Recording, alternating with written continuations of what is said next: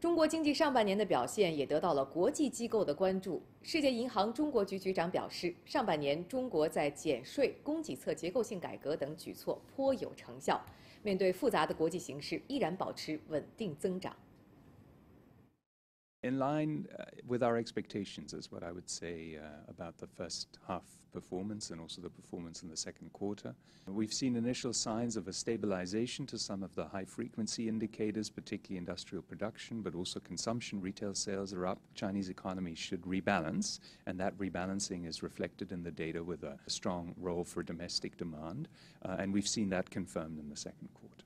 法国巴黎银行中国首席经济学家陈兴栋认为，上半年中国经济取得6.3%的增长，表明中国经济的韧性较强。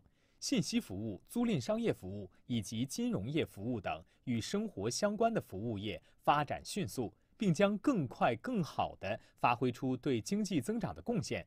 此外，中国在进一步加大对外开放方面所取得的进展值得关注。